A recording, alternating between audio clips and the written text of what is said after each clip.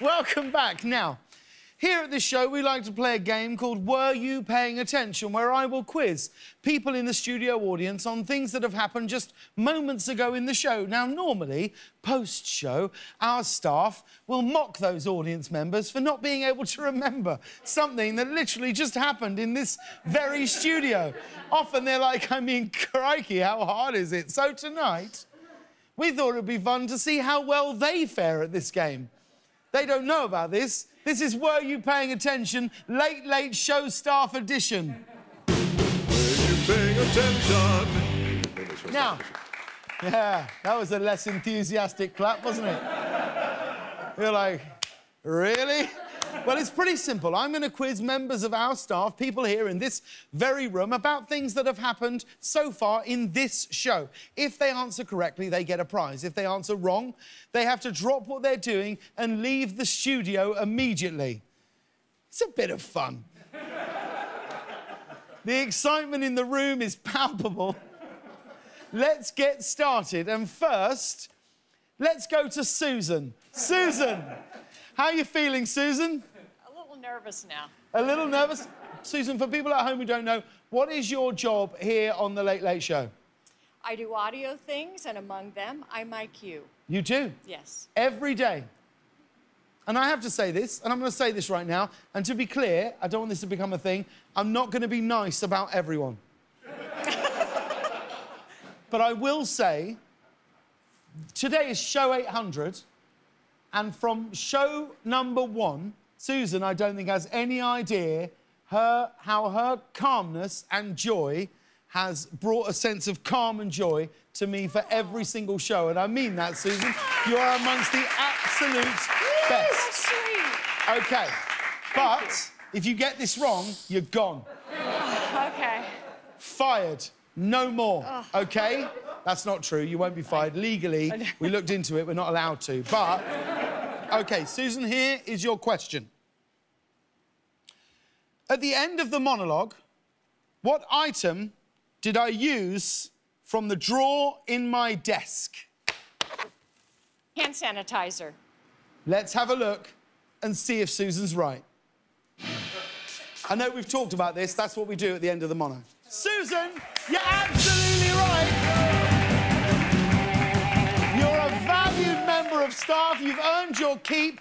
Here, you will get this $50 Blue Bottle gift card, but come and get it. OK. So you can remain alert throughout the show. Not too close. Well done, Susan. Absolutely correct. Susan! All right.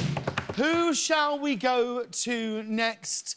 Let's go to Rob Engala. Where is Rob? Look at Rob. Engala, there he Engala, is. Engala.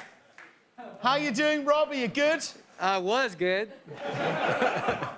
Now, Rob, explain to people at home, what do you do here at The Late Late Show? I'm the coordinating producer for the show. Coordinating producer. Yep. So really someone who should be paying a lot of attention. Yeah. 1 minute he's coordinating, the next minute he's producing, every now and then... Do you think you've been paying attention during the show, Rob? Yeah, mostly. Hmm? Be honest, have you ever zoned out during a show? No, I don't think I've zoned out, but I've taken my focus onto other, maybe like tomorrow's show or something, you know. That is such a bull answer. No. I may have zoned out of this show, but only because I'm zoning into other shows. Now, Rob, this is an easy one, OK? I'm going to read you a verse from Like Us On, which you just heard just now at this desk, OK? All you have to do is give me the missing app that I named at the end, OK?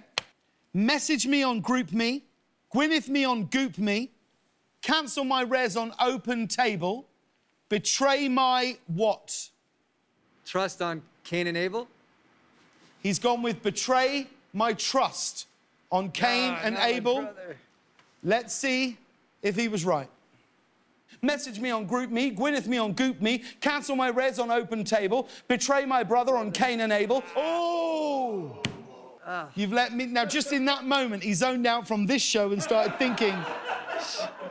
He thought, Show 801. oh, brother, old brother, what's on Thursday's show? And he was gone.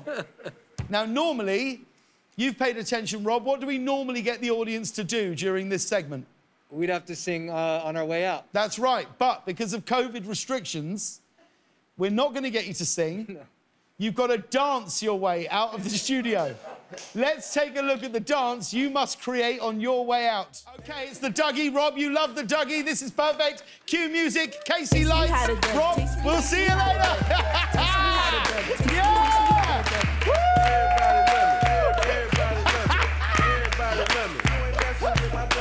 Teach me how to duck. Teach me how to duck. Teach me how to duck. Teach me how to duck. Oh my God! Oh my God! That was sensational. Unbelievable. Let's try one more person. Let's go to Pete.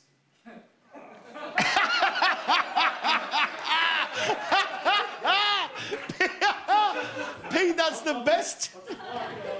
It's just gone. Pete, come on. Can I concede? Pete, you'd never let me down. Now, Pete, for anyone at home who doesn't know, what do you do on the show? Just try and stay focused, boss. Just focused on the cameras. Pete, I asked Rob this question. Do you ever find yourself, when you're on camera, zoning out at any point? You're talking to a cameraman, boss. It's a miracle if you're zoned in, let's be honest. I'm looking at what I look at. That's it. Now, Pete, do you feel confident? You feel confident that you can do this? Absolutely not. All right, well, let's find out. Pete, here's your question. In the monologue, I mentioned the... Oh, this is so difficult. I don't even think I'd be able to do this. I mentioned the name of Michael Cohen's tell-all book. What is the full name of that book?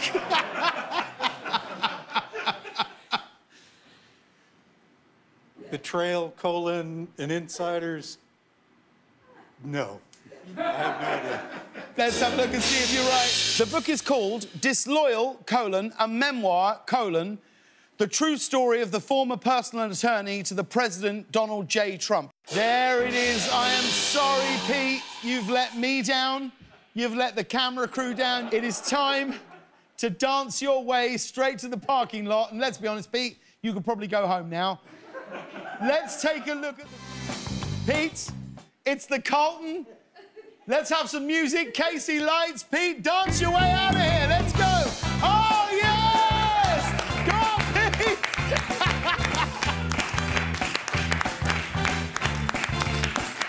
That was worth you paying attention. Some people are, some people aren't. But when we come back, Hilary Swank's going to be here. Come on back, everyone.